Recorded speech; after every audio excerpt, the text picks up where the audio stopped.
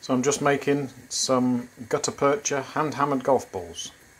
First step is to heat up the gutta percha in some boiling water. Now I'm going to try and divide this larger piece into a few smaller pieces. Okay, so I divided it into 4 pieces, and then I'm going to heat each one and roll it into a ball. Well, that's the first one done. It's I've hand rolled this into a rough ball. What I'm going to do afterwards is then I'm going to get out some weighing scales because I make mine about 43-44 grams.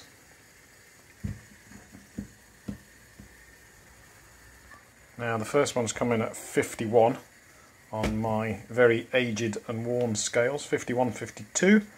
So I'm going to take a bit of material off it and then re-roll it into a sphere. So it's now coming in at 44 grams and I'm going to roll it. So I've just done the first 3 and the 4th one's just heating up. And they're all about 43 grams. So one thing when making these balls, you've got to keep the ball moving, because if not, you'll get something like that where it goes on a flat spot, where it's collapsed under its own weight. So let's try and get that one back into a sphere. A sphere, I meant to say. Right. So this is, I think, really where the skill, or a lot of the skill, comes in making these balls, is actually getting them into a very good circular shape. And it does take some time and some practice and some perseverance. Now once you've got a ball that's nice and round, the thing you need to do is put it in some cold water, so then it fixes the shape.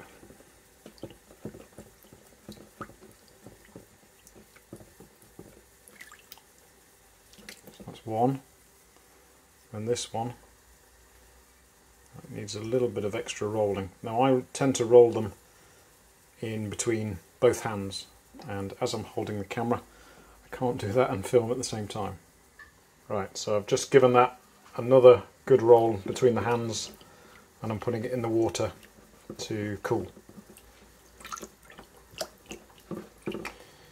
The other 2 are still cooking away merrily.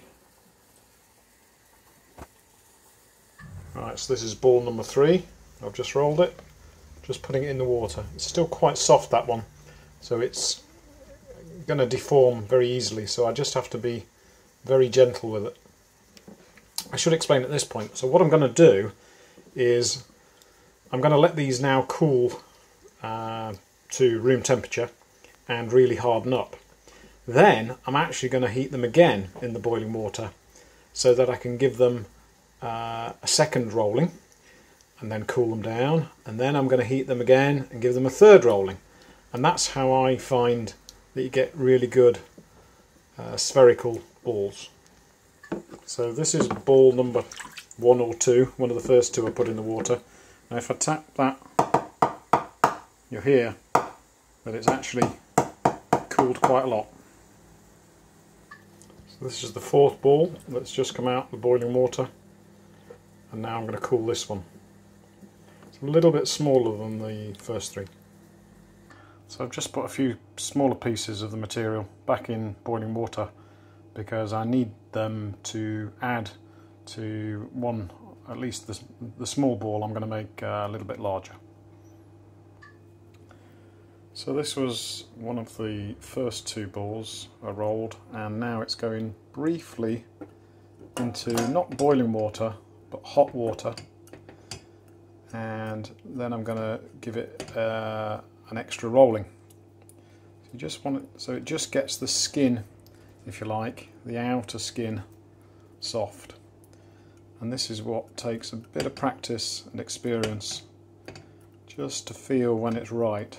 It's not going to go out of shape, but it's going to allow you to roll it some more. So here we go. And again, whilst I'm showing this on the top here, I actually prefer to do it with two hands.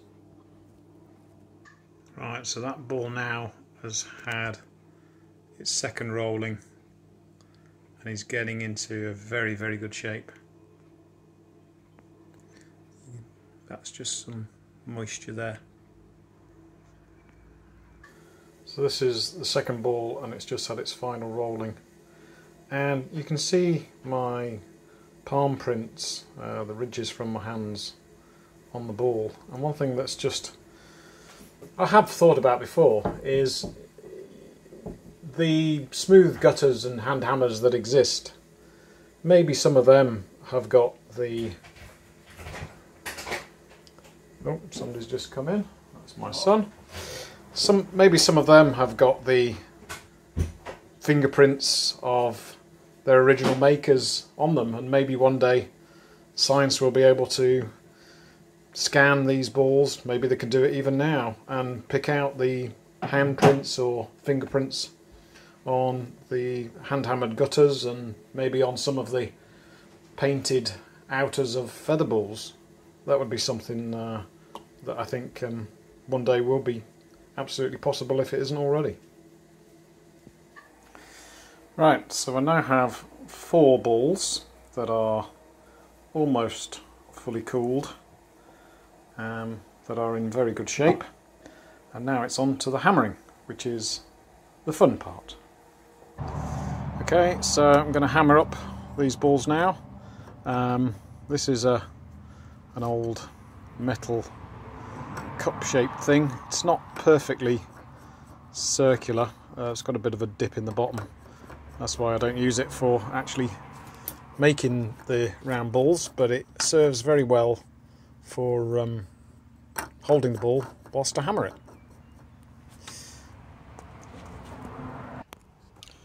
Well, this video was done a bit ad hoc, so I've not actually planned where and how I'm going to stabilise this camera.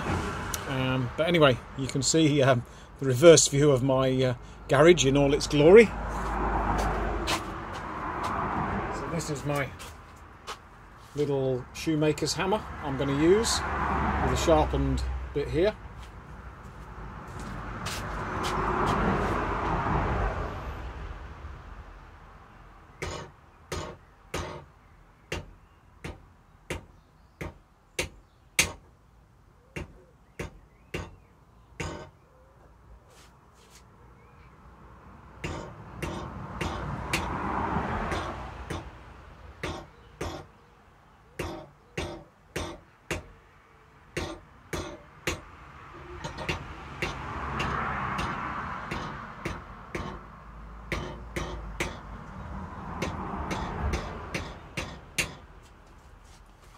First of all, what I've done is a ring around on one axis of lines, and now I'm going to turn it through 90 degrees and do another complete ring at the opposite axis.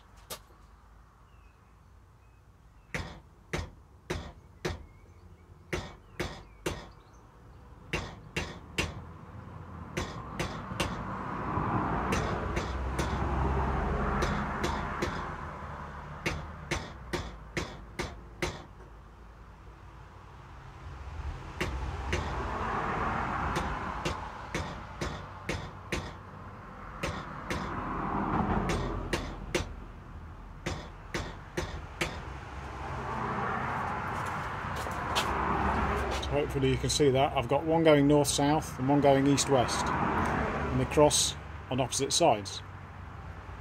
That sort of gives me the basic layout of what's called the foregun patterning, and now I'm going to do a third axis.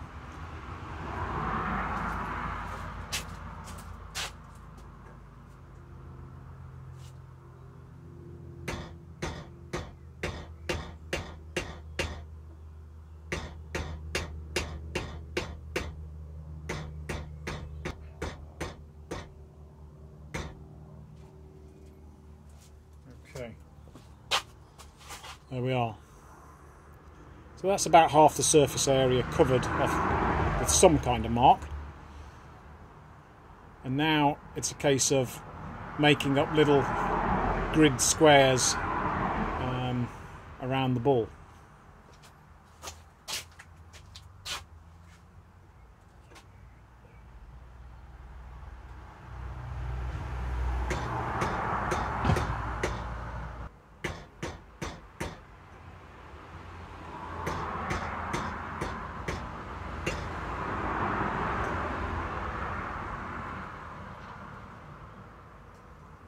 Right, so I've got two distinct poles now, so North Pole, South Pole, and then lines around both poles.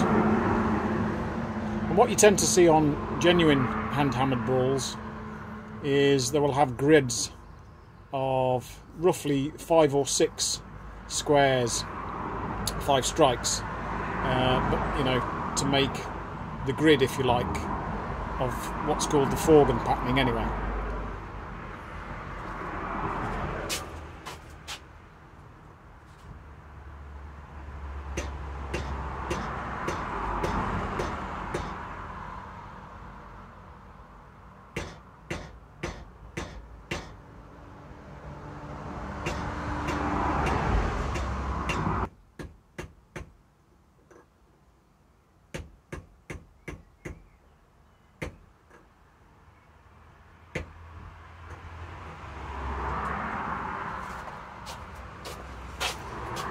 And there it is, covered. Now what I will do is I'll just go over it and see if there's any spaces where I can just fill in a couple of strikes or two, just to make it nice and neat all over.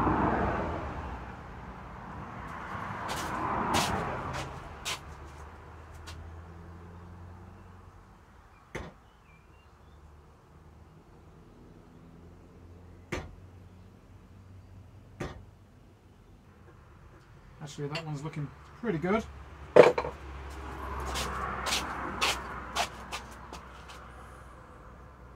So there we have it. That's the foreground patterning of a hand-hammered ball.